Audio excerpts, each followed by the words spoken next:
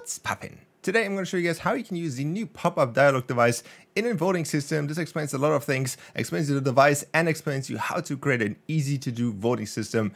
And with that being said, let's jump right into it.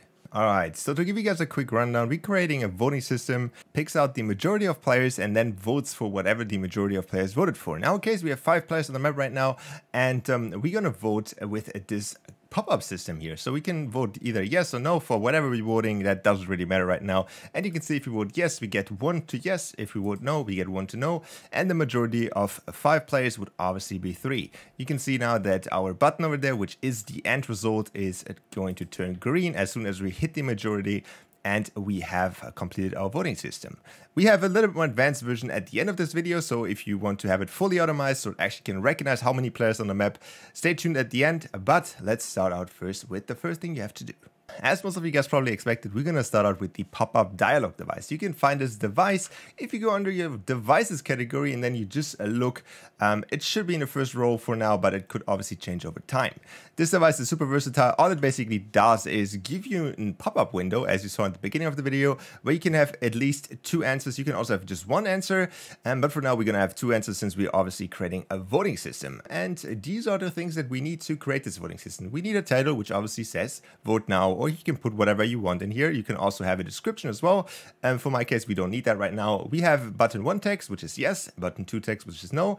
And then we have a channel which shows the device. That is completely on you, by the way. So you have a lot of options to show the pop-up window of the device. If you, for example, use the show when receiving from option, that only shows a single person that presses a button. You can also have it to show all players if you press a button or via a channel.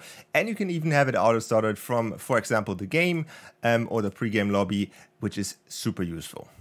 But in our case, we're going to use a button to show this, which we have linked to channel 12, which is this button over here. So if I press this button, I can see this pop-up dialog. And we obviously also need 2 channels for our buttons. So for button 1, which is yes, we're going to send on channel 10. And if we press no, we're going to send on channel 11. You can now see if we press our little button here, the device pops up and we can press something, but it obviously doesn't do anything. To make this device actually do something, we're gonna add trigger devices. The trigger device is one of the most versatile devices in the game and is basically used in any good Fortnite creative map. And you can find this device, as always, in the devices category. This device down here has so many options, but we only need a few of them. You can see we actually only need 3. We need to transmit every X times triggers. We need trigger when receiving from. So what this trigger device will allow us to do is we're going to send out a signal when we press the trigger 3 times. We don't get a signal if we press it once. We don't get a signal if we press it twice, but we get a signal if we press it 3 times. And as I already said at the beginning, we now have a map with 5 players. So 3 players is the majority. That means that if we press it 3 times, we send a signal and then we can have our voting system. So what this means for you, if you want to customize this, is that you basically have to put the majority number of your players in a voting system in here. That means if you have 6 players on your map, this would be 4. If you would have 7 players, it would still be 4. If you have 8 players, it would be 5. We can also automate the system, but I'm going to show you that at the end to keep it simple for now. The other 2 channels on here basically allow us to send a signal to the device and then away from the device. So this first channel over here is basically pressing our button. So we can see here that if we press this button over here, we're going to send a signal to this channel.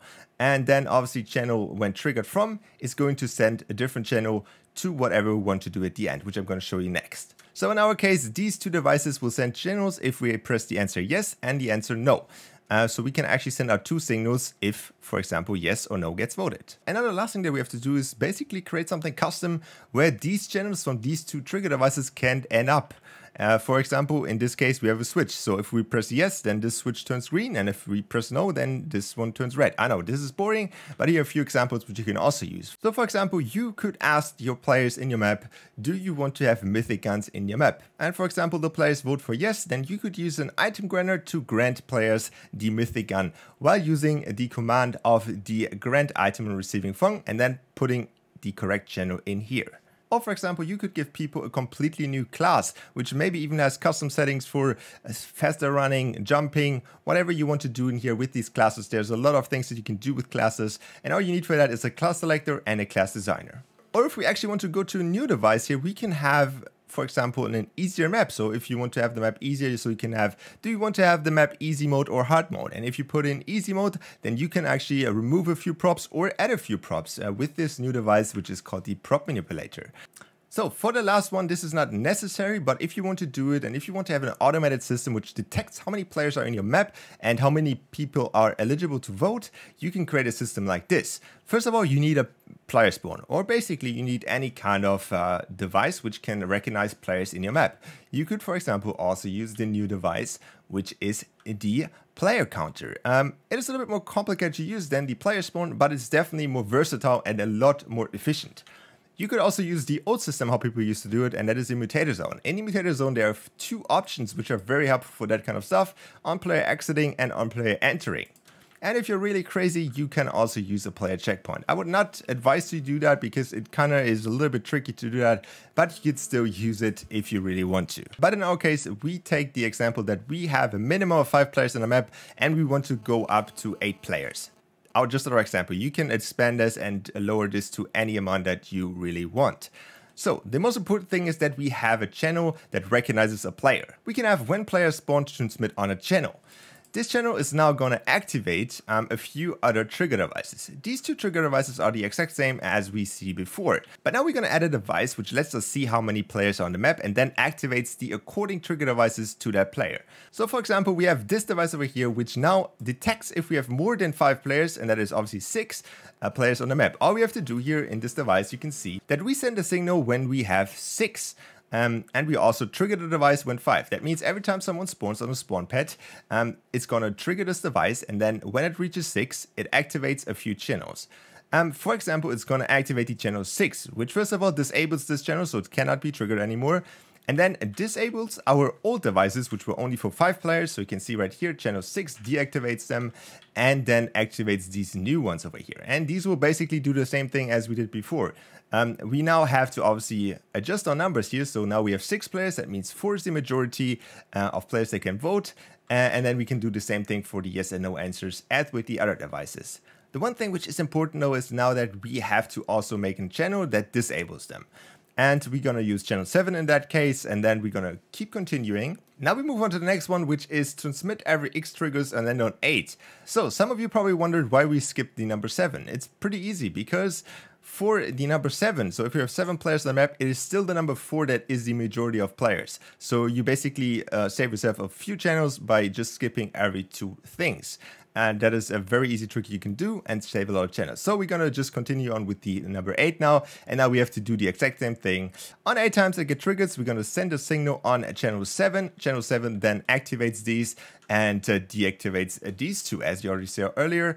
And yeah, this is basically continuable until the end. However many players you want to have on your map. It obviously takes longer and you have to put out a lot of triggers. But it is one of the easiest things you can do. It is a very simple system when you want to use the pop-up device for a voting system. There's a lot of other, if you want to have more voting systems, like easier ones, harder ones, then I can definitely do a few of these tutorials as well. But this is one of the more efficient ones and definitely one of the safest ones because there's not a lot of things you can actually break. And that is it for the video. Hopefully you enjoyed this one. Hopefully you learned something. Have fun creating your own voting system. Don't forget to follow me on Twitter @RichieTunes, and I will see you guys back in the next video.